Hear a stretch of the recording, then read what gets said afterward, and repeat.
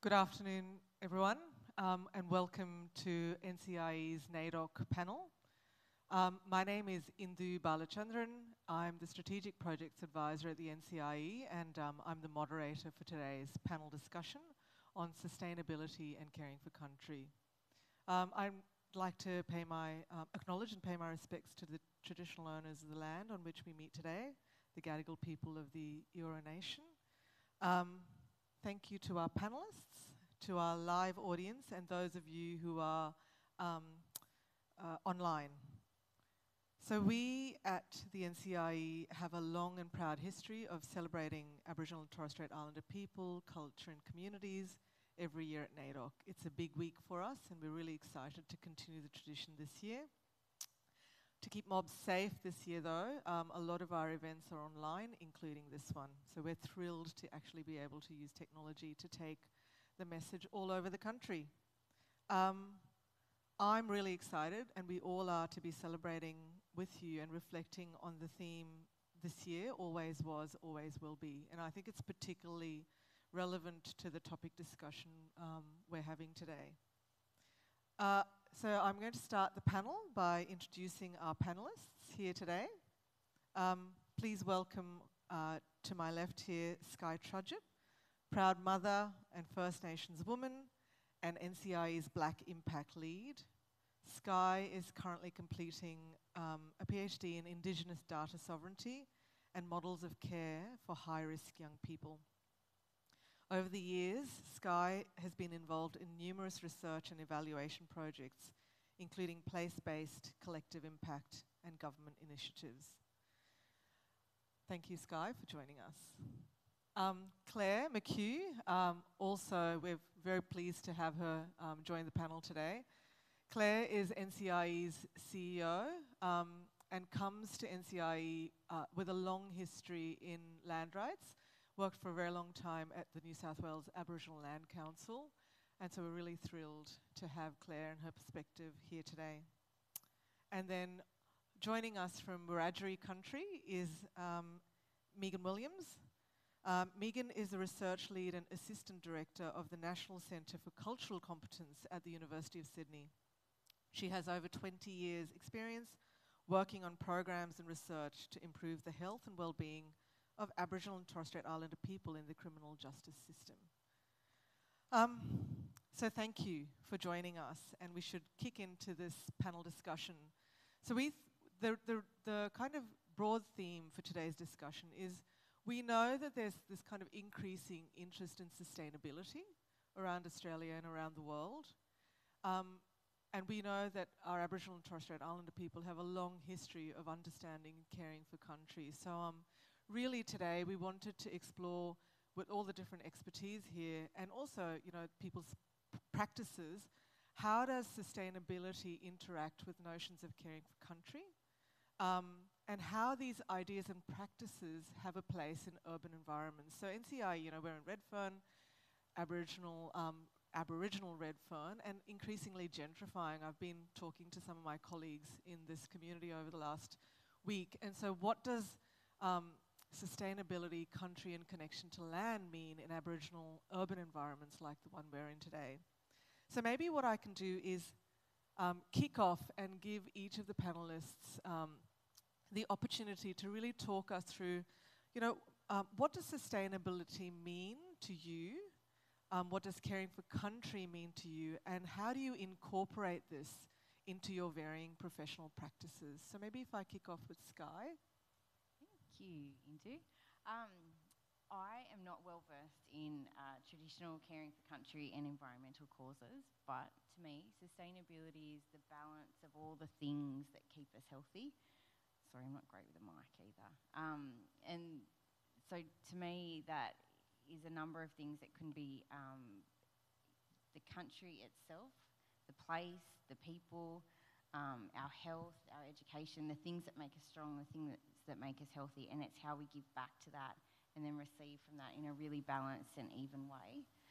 So to me, that's what sustainability is. And caring for country, when I think about country from a sustainability perspective, in my view of what sustainability is, Caring for country is caring for the thing that nurtures us, the place where we get to live out who we are in our physical form, but also the thing that gives back to us, that helps us be strong in spirit in who we are, and it's our job to care for that, to look after that, to keep giving back so it exists not just for us but for everyone beyond us as well. And as, I suppose, in your work, you're the lead for Blak Impact, and you have a long kind of history in evaluation. How do you incorporate your practice in this area into your work? Yeah, so we've done a couple of things. It's been really important at the moment for us to kind of understand that what is the balance, what is sustainability from an evaluation perspective. There's been heaps of really good work that's been done on it, particularly in an Indigenous space internationally. What we've found as a team when we've gone through various frameworks that could talk to sustainability and the balancing of all the parts that keep us healthy and strong was we didn't find that there was one particular framework that worked for us and worked for the work that we're doing with NCIE.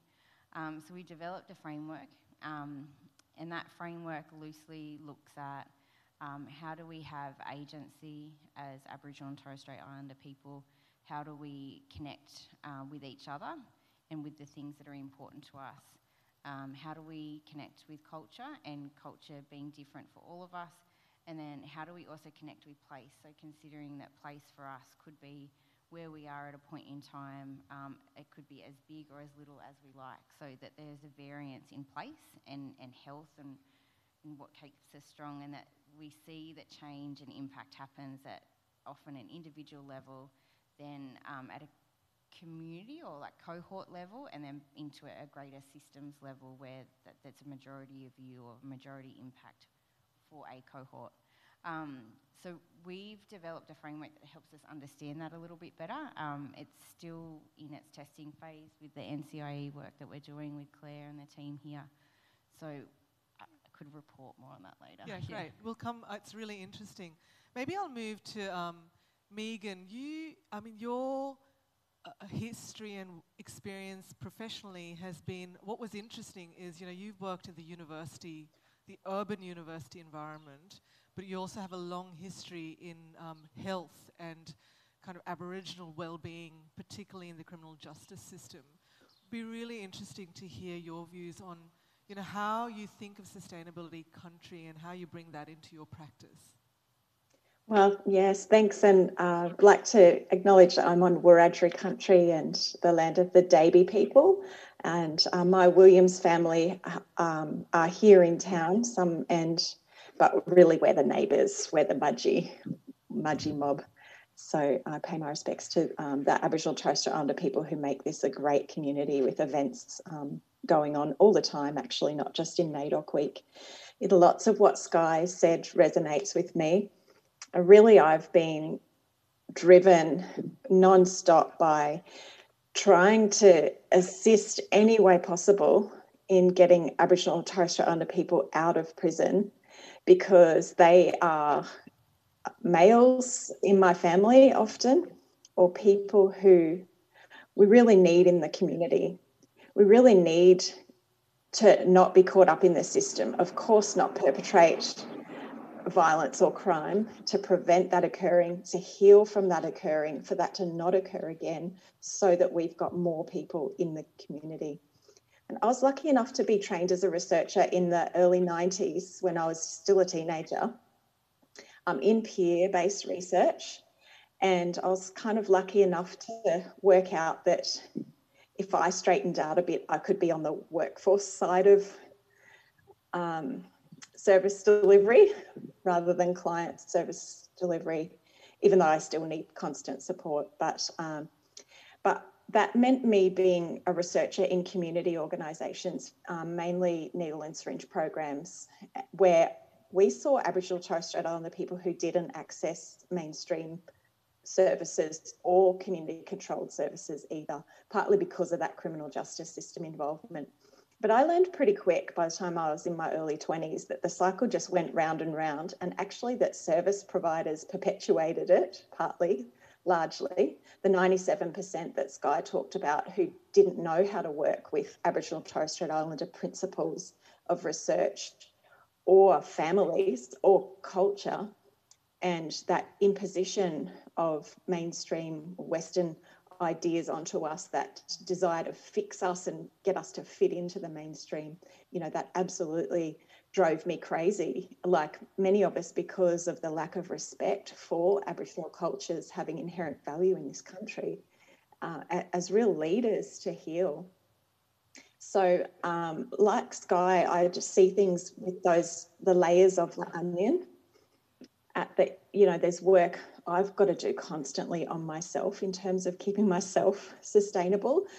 I did work on that group discussion guide that goes with the film Meg Bastard, and I don't think I got the nickname Meg Bastard for nothing too, because if I don't keep myself well, I can go off, and I don't want to be that person. So each and every day I have to try to keep my own self in check. That's both my physical health, it's my ego, it's my rage, and also being a mother.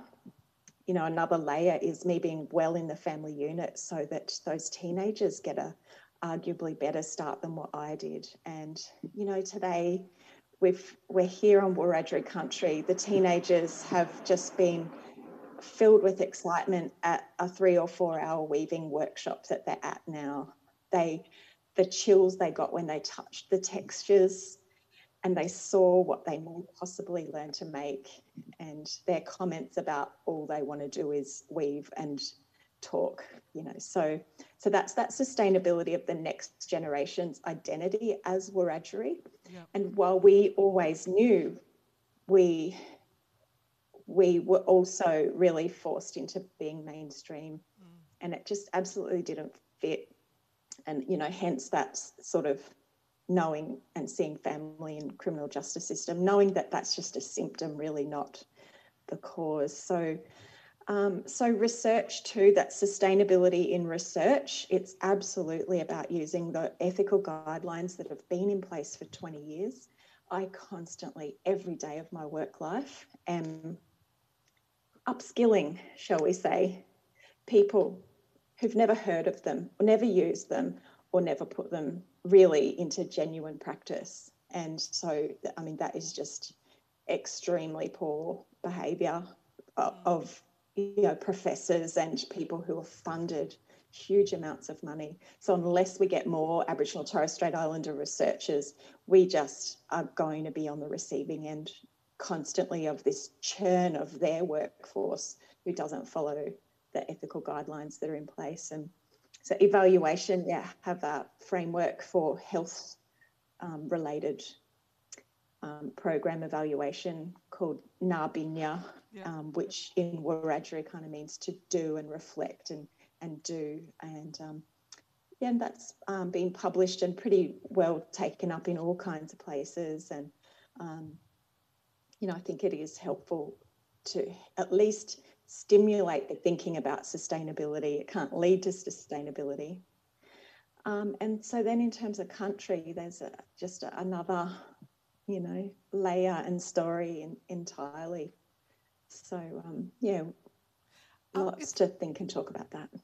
It's really interesting, Megan, you kind of brought us back to the notion of sustainability in this personal environment as Aboriginal people, and how you have to kind of keep the faith and manage the rage, which is actually, I think, really pertinent for the lives that people might lead. How does that intersect with the work you've done? I mean, you're leading the Centre for Cultural Competence at one of the largest universities in the inner city environment of Sydney. What are your reflections on how that intersects with how cultural competence and sustainability interacts with that kind of environment? Yeah, it does. You know, and I asked a local Aboriginal woman that the other day, you know, how do you just keep going? And she just so simply said, the answers are in country. Let country sustain you when you're here, you know, listening to country, watching the birds, watching the clouds float by, and just, you know, be really in the moment with all of that and ask country what it needs. and what it needs me to do, rather than feeling that the burden is on me to decide and have to career plan and be all strategic. Yeah. You know, probably one of my most pressing worries is that I'm not strategic enough.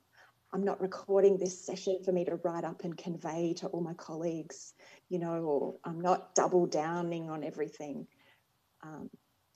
But I have to take that pressure off myself, rest in country, rest in also knowing how incredible it is that I am a Williams and we're from around here and we're still connected.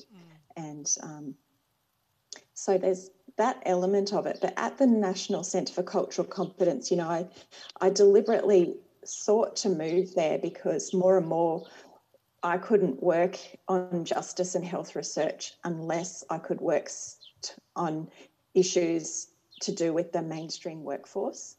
Time and time again over the last 20 or so years, the buck stops at the mainstream workforce not being able to implement our recommendations or even take our recommendations higher in government, or let alone fund them, let alone invite us to be at the table in decision making about funding. So that's the National Centre for Cultural Competence allows me to participate in actually really gentle processes of stimulating people to critically self-reflect and understand their own culture. So it's not Aboriginal Torres Strait Islander culture, it's all cultures. And I like that because it takes the pressure off us as Aboriginal Torres Strait Islander people, puts the onus and the responsibility back on the mainstream to understand, why do they call themselves non-Indigenous? That's crazy to me. It means you're a non-entity or something. Please talk about who you are, not who you're not. And if you don't know how to talk about who you are, here's 101 tips and treasures on how to do that. And at the NCCC, to really be in a safe environment, it is quite a safe space because everyone's working toward this deeper level of understanding of themselves. In order to work there, you do have to walk the talk. A bit, you know, you can't really teach about and then be abusive to your workmates. So you've left us with some really, actually very powerful ideas. So I'm going to move to Clare. Clare, can you share with us, I suppose, as a CEO of NCIE, and I think like many people at NCIE, all the various other lives you lead in other communities and other spheres, what is sustainability? What is caring for country? What is your practice? And then how do you incorporate that into your professional environment? Can everyone hear me okay? Great. I think in terms of sustainability, I think both panellists have really unpacked that quite well, so I'm not too sure how much more I could add to that, except to say I absolutely agree that sustainability is very much layered and complex. When you talk about sustainability for First Nations people, it is very much linked to our identity, and sustainability is not just the idea or the concept of sustaining something or a place so that it lives on into the future, but sustainability is very much a two-way concept around we sustain the land and the land sustains us. Yep. So it's definitely layered and meaningful and complex and beautiful. In terms of caring for country, I think I've grown up in and around Sydney, Redfern area pretty much most of my life. So caring for country for me is very much in this urban context and an urban setting. And when we talk about sustainability and we talk about caring for country in an urban setting, it's very much around finding opportunities as First Nations people to connect back to country, to strengthen our identity. And you mentioned earlier around gentrification and how we continue to maintain country and connection to country, I guess, in a space such as Redfern, where in the space of even the last 10 years, so much has changed. What I see around me and how even the way in which people who identify as being mob from Redfern, the way that they connect back into this place and this space has changed just because of that gentrification. So for me, that caring for country is very much in an urban setting linked to identity and how we can continue to connect to place and remain visible and alive and thriving in that place and space when it's changing so rapidly around us. And when it's changing so rapidly around us, there's no planning or thinking around how do we ensure that the DNA of First Nations people remains in that space, because we're being pushed out. We can't afford to live here. We can't afford to reside here. We have people at the National Centre of Indigenous Excellence. I talk to, some of our patrons who come through all the way from out Western Sydney who come here to use the fitness centre or to bring their children to swimming lessons. And it's like, why do you travel all that way? Because they want their children to be connected to country in Redfern, and the only way to do that is to bring them to participate in the activities that happen here. And there are so few of those happening right now. So I see the way, I guess, that's embedded in what I do in my work is very much around ensuring that what I'm doing is trying to keep a place for First Nations people who relate back to being I'm Redfern mob. Yeah, it's interesting. And, you speak of this desire for community members to come and be in this place and participate in this place and participate in those activities.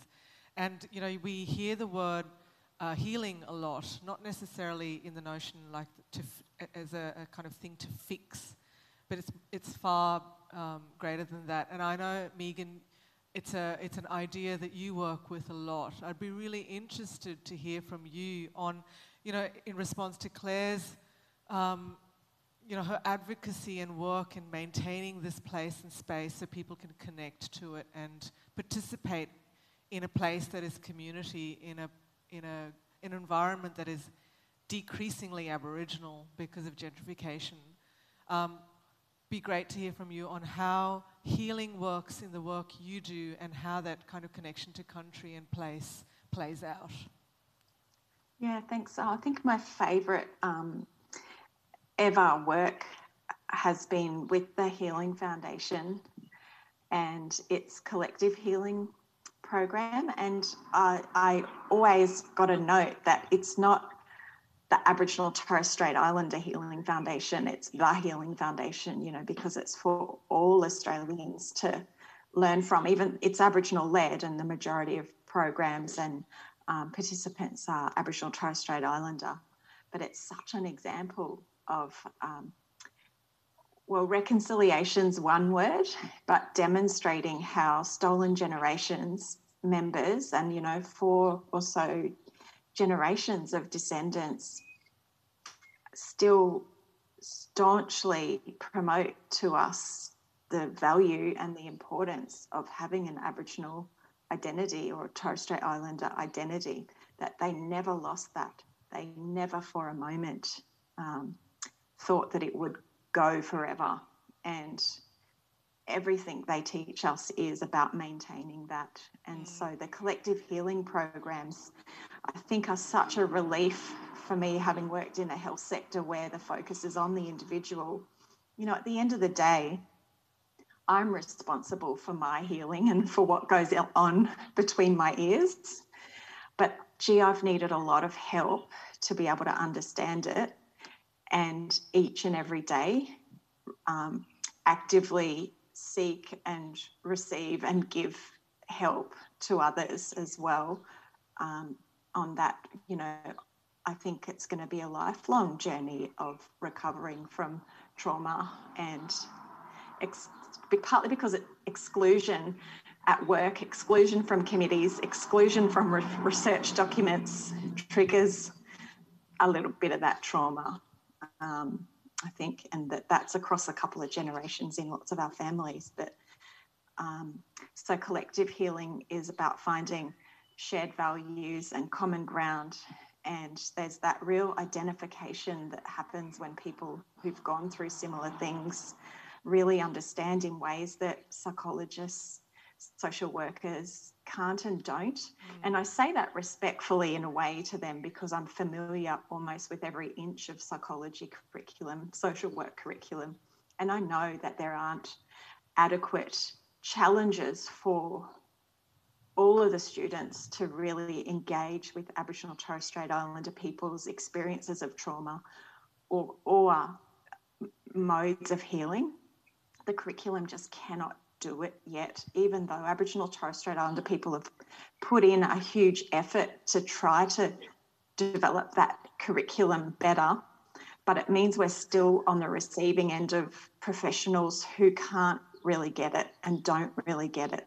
And they can actually perpetuate self-doubt and trauma and exclusion, and ultimately that's another experience of abuse. So that's why that Healing Foundation's collective healing is sort of takes the power out of those professions and their position as professionals. Yep. And it tells all of us that shoulder-to-shoulder healing with Aboriginal and Torres Strait Islander people is enough. It is decent, it is valuable, and it is to be continued. And the Stolen Generations, a couple of my colleagues and I were scribes, and we helped document how they did collective healing.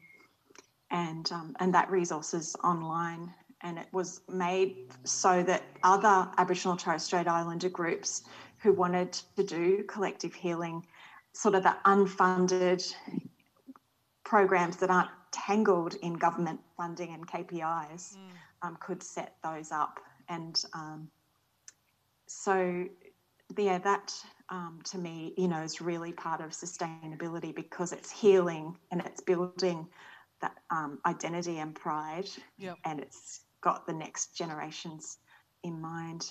And the other program that I've worked on is the Aboriginal Family Wellbeing Program, which was also started by Stolen Generations people about 30 years ago. And it's got a story about how it's travelled all over Australia. And basically, it's never been run in Sydney. But a few of us have done a few actions and activities to ask around about whether people in Sydney would want that program to be run.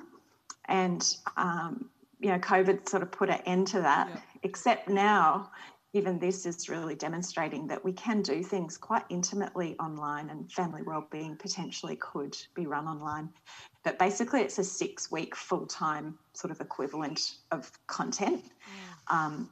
And everyone who goes through that can then do the train the trainer element of it so it's part of the sustainability of that program. But it's that principle of each one teach one for sustainability.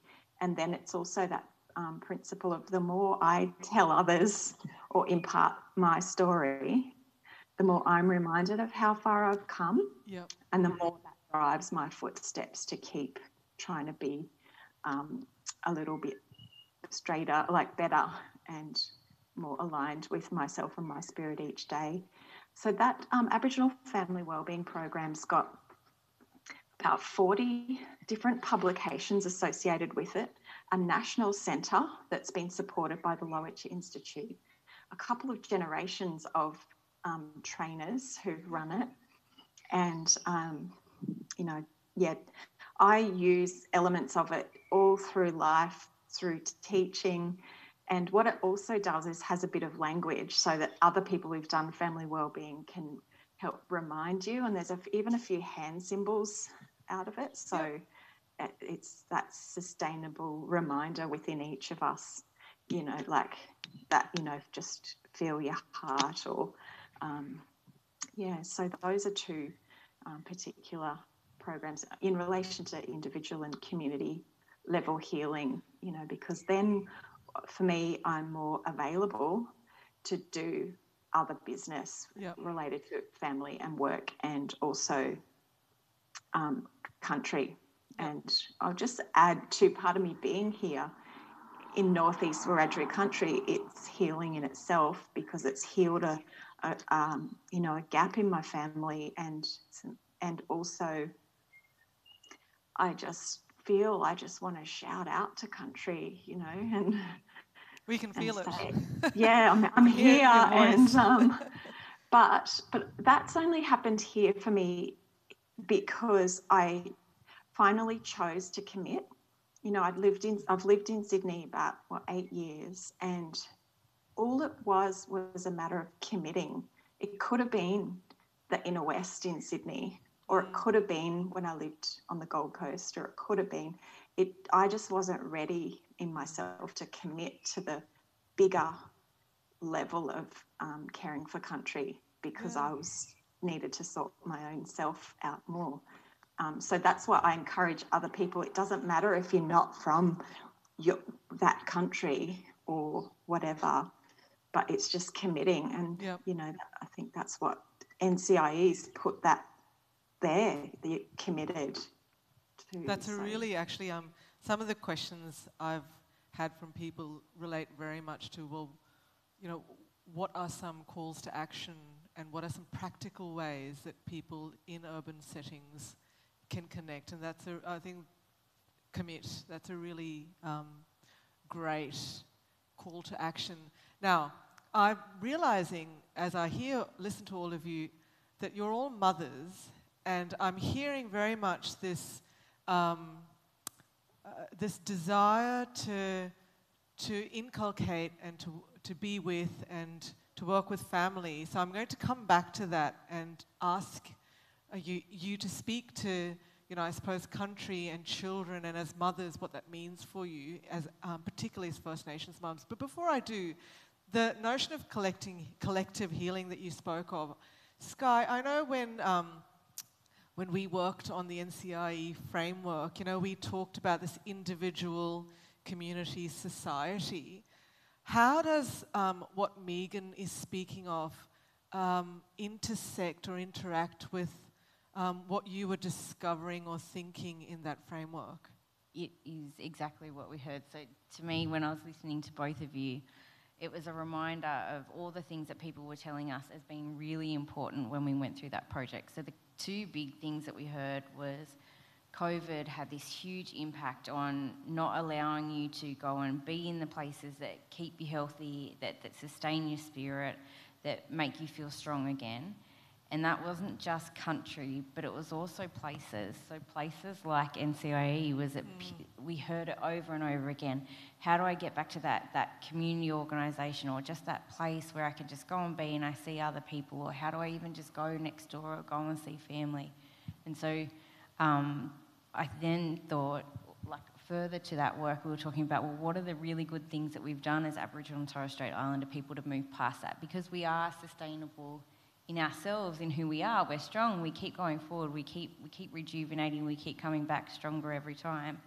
And that was things like we're doing right now. So we have virtual meetings, we connect, we understand what we've got to do and how we do it different, and we just do it. And so this entire conversation brought all those things back again. The only other thing I would add in terms of projects of what we've seen is a project that we're just about to start working on, and it's called Array. And so this is a project run by the ABC Foundation over in WA. And Array stands for Aboriginal Women in Research and Evaluation. And the purpose of this project is to train Aboriginal women to be able to conduct evaluations and lead research support work or evaluations on country.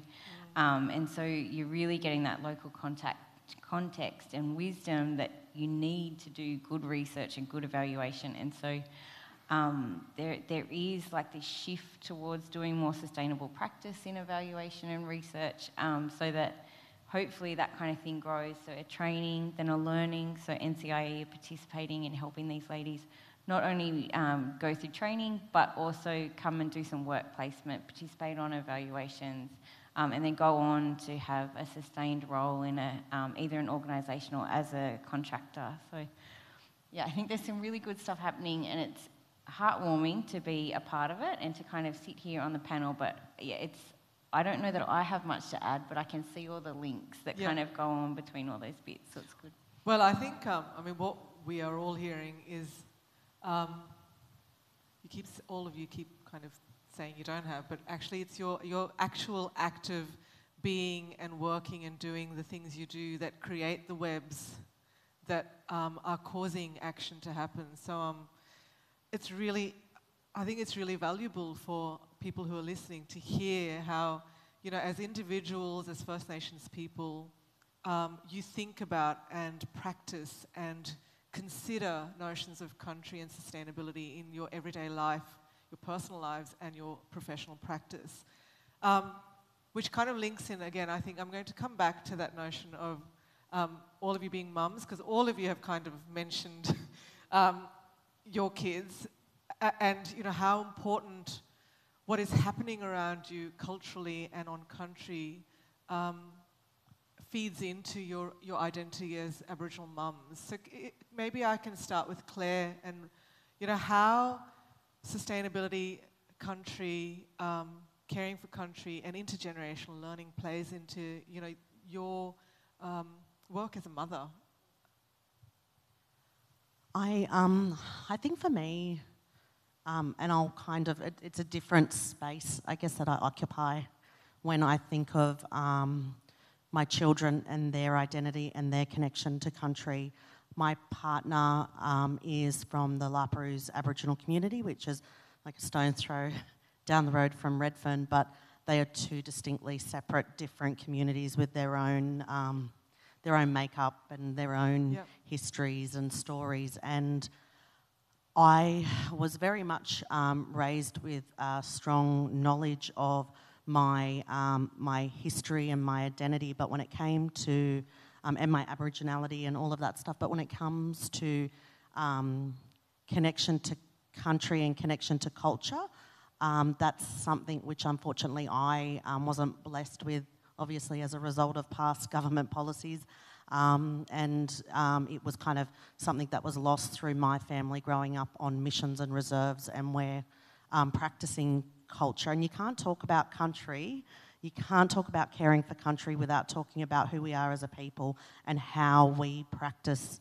culture, and everything we do is linked back to country. So removing Aboriginal people as a form of a government policy back in the day under Aboriginal Protection Board Act to control the lives of Aboriginal people, to remove them from their traditional lands and their country, and to stop them from practicing language and practicing customs and traditions such as the dance and ceremony, all of that, and the removal of children from their families was all an extremely tactical move to try and break the fabric of society that makes us who we are as Aboriginal people. So when I speak to my children's connection to country, I very much speak to my partner, who has been lucky enough to be raised very strong in culture and strong in cultural practices, where my children, went to an Aboriginal childcare at Laperouse and were taught language and speak language, Dharawal language, and they still have boys' camps, and they go away and they still honour a structure of what it means to kind of be raised with that in mind. And so for me, being a mother of a child who is, raising an Aboriginal child and keeping that connection, I'm fortunate enough, I suppose, for my husband to still have that connection, but otherwise, they've also got this urban identity. And which this connection, had growing up. to places and a more urban history and an urban story about Redfern being, the birthplace of so many rights agendas, and so that's also part of their identity as well. But that connection to culture, and one other thing that I will say, because I don't want to hog the stage, it's really but interesting. One other thing that I will say is that I have observed, and I'm sure there's probably plenty of studies, but I have observed for myself that children who are raised with a strong sense of identity and a strong sense of culture and a strong sense of belonging, and they have they're set up for life. Yep. They do better, they thrive, they're stronger, they have much more pride in their identity and that sense of belonging, and compared to children who maybe don't get that opportunity to grow up with that strong connection to country and culture and identity.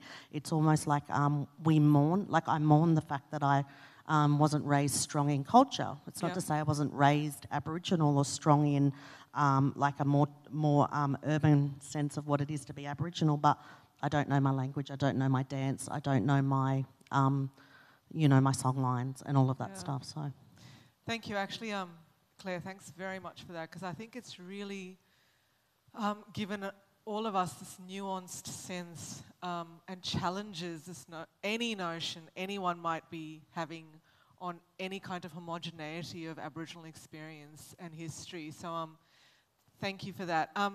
Megan, do you have, how do you negotiate the space, and what would you think is useful for our audience and listeners to hear from you and your identity as an Aboriginal mum?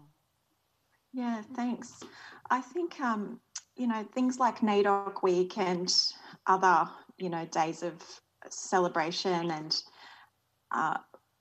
that mainstream's perpetuation of Aboriginal identity can really prescribe to our young people who it is to be Aboriginal, as much as like NAIDOC Week when it's Aboriginal driven and with our really trusted allies, of course, support that. But I've also felt the bittersweet tear that it tries to tell our kids who they ought to be. And I guess I just think about my brother's work teaching Dig in a couple of schools, and he sees that a lot. It really, I think, distresses him that these kids are told, well, you're Aboriginal, you go to this class, but they don't know much about their histories, and it sets them up, I think, to also feel terrible about themselves, that disconnect between being told who you are but not really knowing.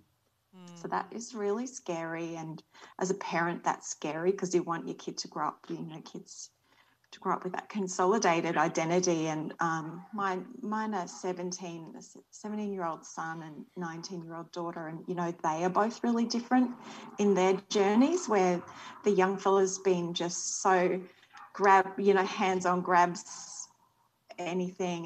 He's very well spoken, and all kinds of ways that I can see a connection. And it's just really different to my daughter. Yep. Hers is visceral, tactile. It's in her spirit. It's in the way she holds herself. It's her it's remarkable bond with my dad. And my daughter's also quite reserved. I didn't know for her HSC that she was writing my dad's life story.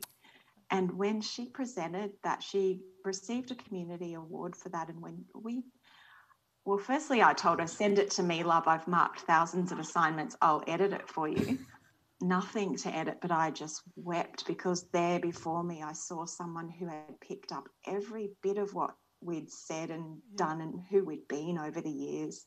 And it was all in this story. So it's also that rule, I think, is nothing's ever what it seems.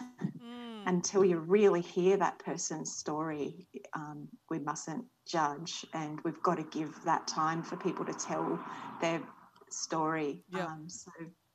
So that's one part of it, and and I think just really encouraging as participation in events too. So I think also not putting too much pressure on them. I think that probably mine and like others have been exposed to some pretty extreme issues that have happened, and to always be aware of that too, that they probably have understandings of things like social determinants of health that their other friends at school don't, and institutional abuses and racism. So to always be nurturing, something nurturing about them as well. You know, just when I was down at the Wiradjuri Community Centre that's in the main street here, one of the women, she's Davy, and she just pulled out this and said, oh, can you come tomorrow and sing? And it's a song in language, you know, but I felt that child in me that was, I don't know how to say it. I don't, you know, Oh, yeah. What if I get it wrong, and all my shame and all my, but then the fighting spirit came back and was like, of course. And then she was like, all right, well, let me video myself. And she just got straight on my phone, videoed herself singing. And it's as easy as that. And away we go, you know. So it's also just really encouraging people to take those steps, feel that fear.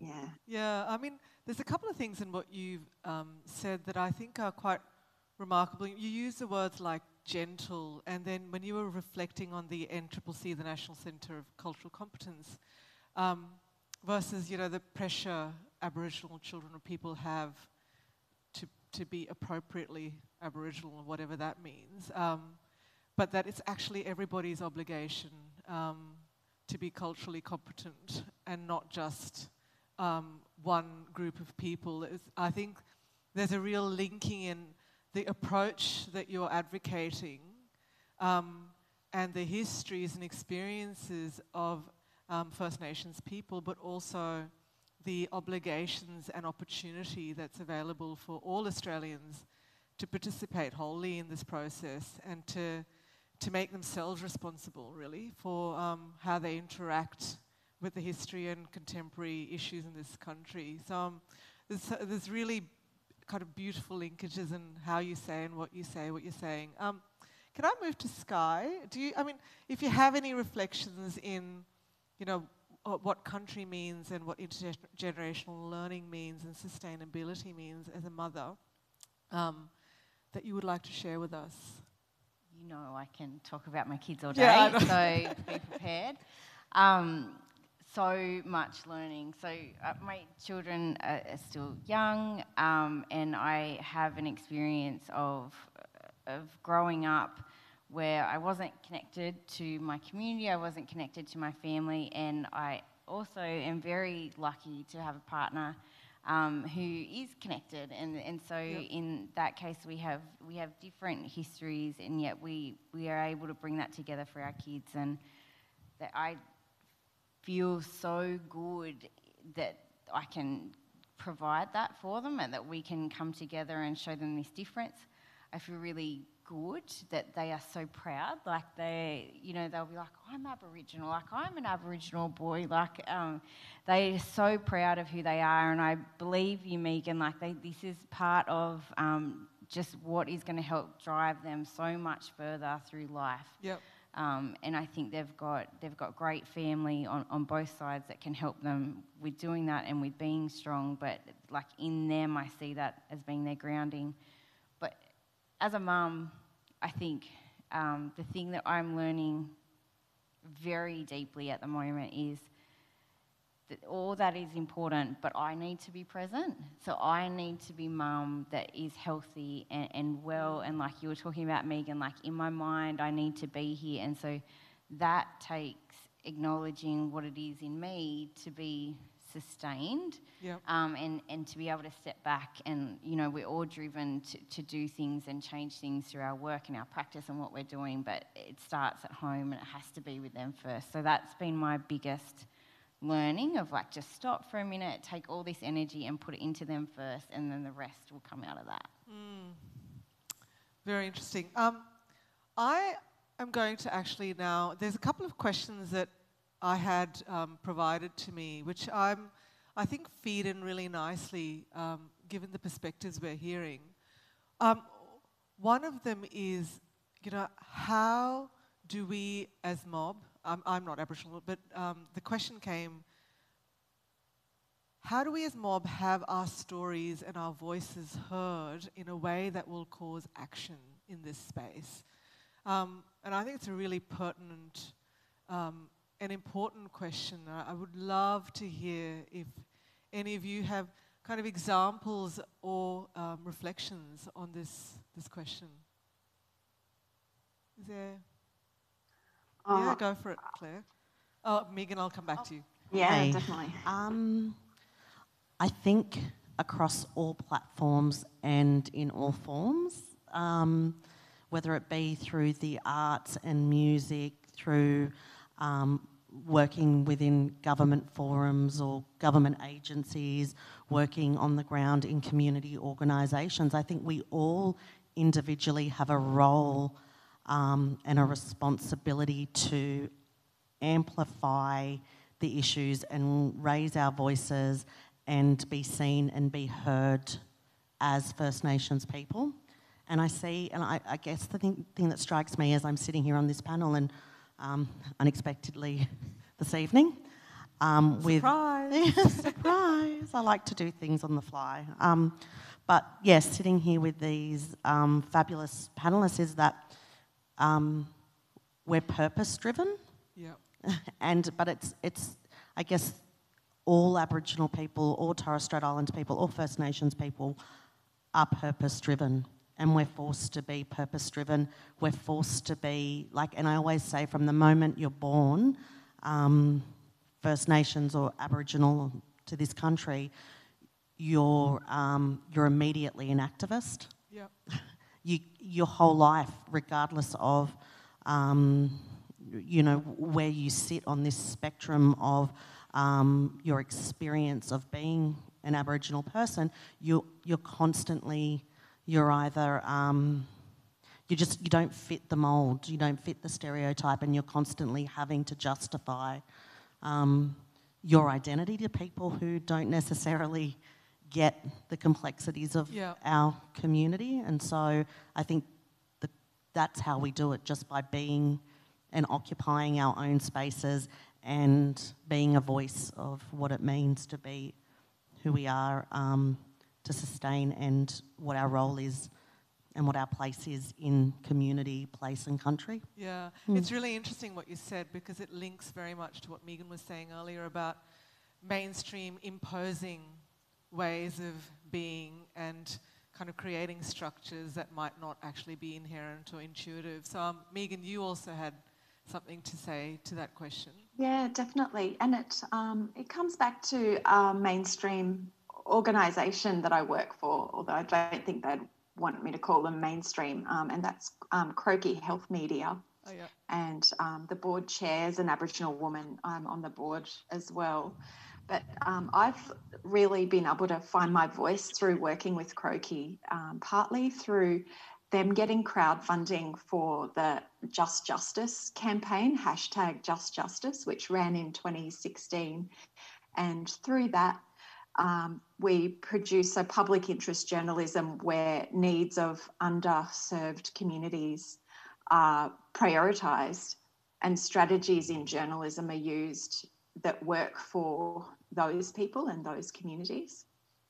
And so the crowdfunding enabled the Just Justice group to pay Aboriginal Torres Strait Islander people to write articles, and also Aboriginal Torres Strait Islander people contributed articles through their work as well. And so over 12 months, we published 90 articles from 70 authors, the majority Aboriginal Torres Strait Islander people, and they got published on that Croaky website, but tweeted out, because Twitter's pretty awesome for Aboriginal Torres Strait Islander people of all, walks of this life. And it's not the be-all and end-all, but it's certainly can really engage with a lot of Aboriginal Torres Strait Islander people, and some hilarious and hideous stuff online.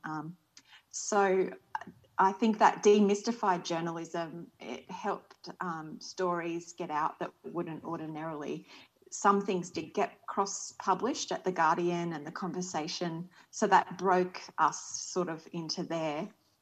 Also, we really just cherish Indigenous X and that rotated Twitter handle that they have, because I've done that once, I think it was over Christmas, and that helped me get more confident being online and putting things out online and gathering other people's stories. So, yeah, Black media and community-based media, I'm really, passionate about. But also, Claire, your message at the beginning of NAIDOC week and the smoking ceremony, that's you make it look so easy. And I know a lot of setup goes into it, and we've had IDX work with us on a young women in prison project and a smoking ceremony, and it was only recent where we wanted to put the call out for anyone who wants to come along on a justice, health, workforce development project is welcome. People are still welcome. Let me know if you want to join that.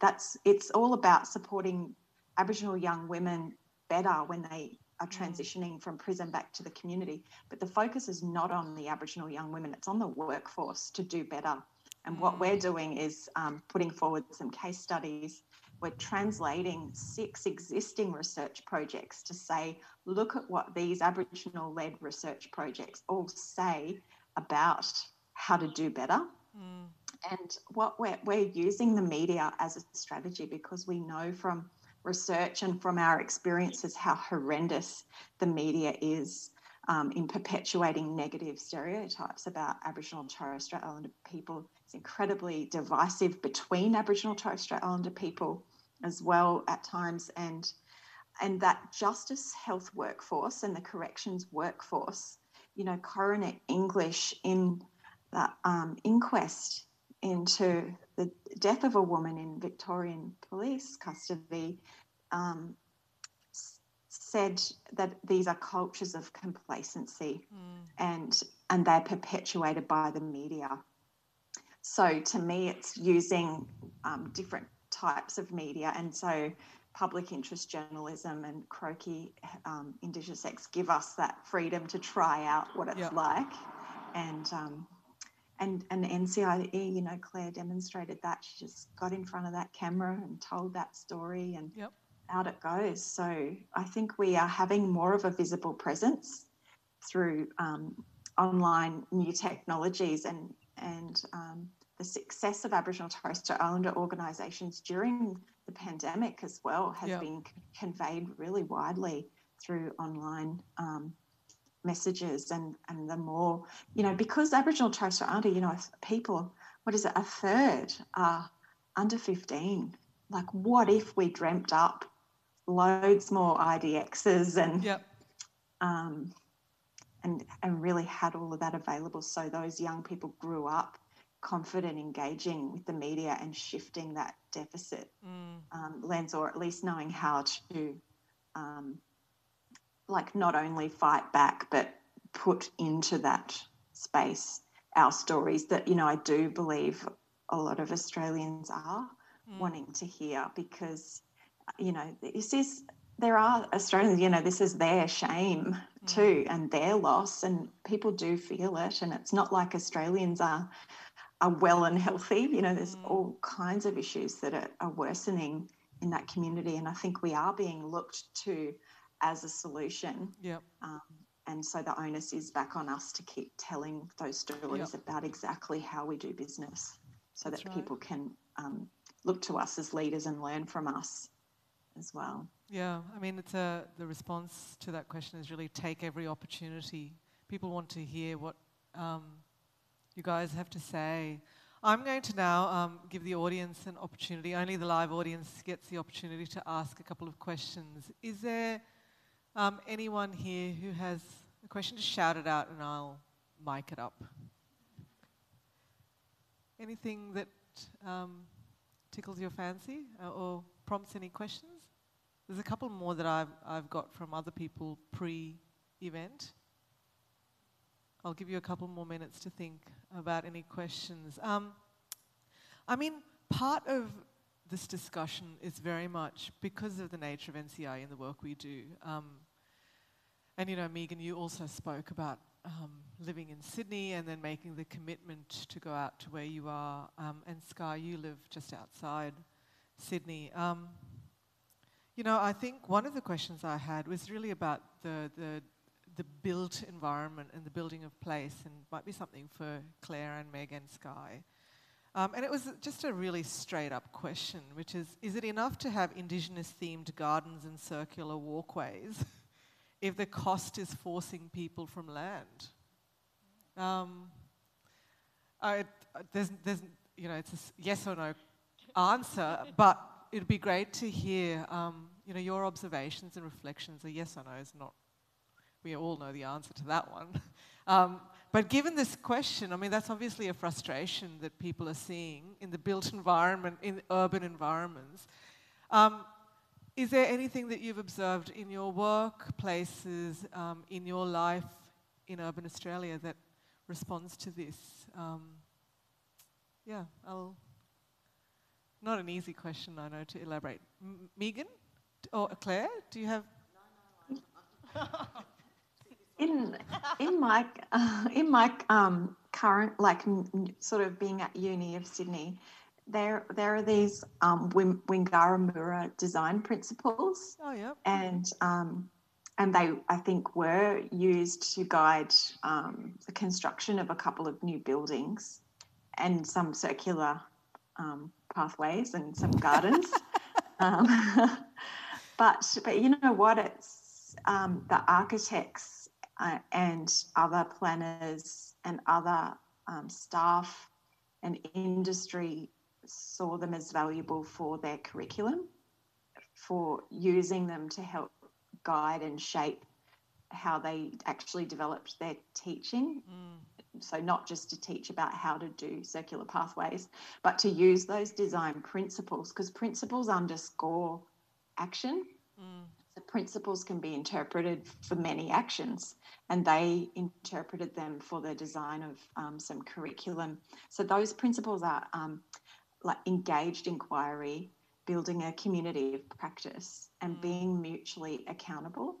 And so one thing I've got to work on was developing a template for anything new developed at the uni, if it's a strategy or a new curriculum or a pathway, that it meets these principles have been developed into prompts. They do have their foundations in Gadigal culture and local culture, including Redfern culture and Aboriginal and Torres Strait Islander people's culture in Redfern and that Camperdown campus space. And they're not the be-all and end-all, but gee, I loved working with them to trigger my thinking in a different way, because there was there's 20 or 30 prompts based on knowledges, Aboriginal people's knowledges, to just trigger how to do something better. And that always helped me to change what I was going to do at the outset too. Wingara Mura, they're the Wallunga Wingara Mura design principles, the second round of those. So I loved how that was taken from the built environment and broadened much more. And it sounds like it's a guide not just for building structures and buildings, but also for creating anything, any new idea or kind of even a social construct in a university environment. It's really helpful. Yeah, exactly. Do either of you have anything you wanted to add to themed gardens and circular walkways? I'll add. Go on. Being cautious. I'm adding a personal view, which is, and it part comes from the learning of our work, is one that there is, the obvious answer is no. But it also highlights the importance of places that allow you to sustain who you are and who we are as people. And so to me, that talks to what NCIE is, some of the elements, hey Megan, some of the elements that we see around the universities and what Megan's been talking about. So I think it's important to have it there, but the other part that I've been learning, and so Tyler Mundine is our designer who's working on our Black Impact team, and she really helps us to understand what does it mean to be different? What does it mean to take design constructs and weave them into the way that you work, the way that you share back, the way that you articulate everything that you do? And so I'm thinking of what she's teaching us in a kind of built environment. And so to me, that is, how do we make this keep happening in our way that we do business at NCIE? And the big thing that's kind of coming out for us is it is a middle kind of ground in terms of, no, the answer is no, we don't want you to do that. But if that happens, how do we hold the space and hold it genuinely? Yep. And so going beyond just that there's the paths and the gardens and it looks black on the outside, how is it truly black, really black and held? And to me, that's what, this mix of what's trying to happen with NCIE and what Tyler's really helping us to understand. Yep. And why that's important. So that's my personal view that It's a really powerful idea, that idea of being held. I mean, we've heard some great things today from all the panellists. The audience, if you'd any last opportunity for questions before I wrap up and we can continue on to catering? Sorry, Megan, we'll have to send you photos. So thank you. What a wonderful and unexpected series of stories we've heard from all of you. And I think, if anything, hopefully everyone who's listening and will listen to the video whenever it goes on Facebook, kind of leaves with a clear understanding of there are all these many ways and nuanced ways and shared responsibilities and onion layers and spaces being able to be held, and some really powerful ideas that have come out from today. And also how you as Aboriginal professionals and practitioners and family members transfer knowledge and facilitate your voices being heard as an example for other people. So thank you, Skye, Clare and Megan, and thank you everyone for watching today.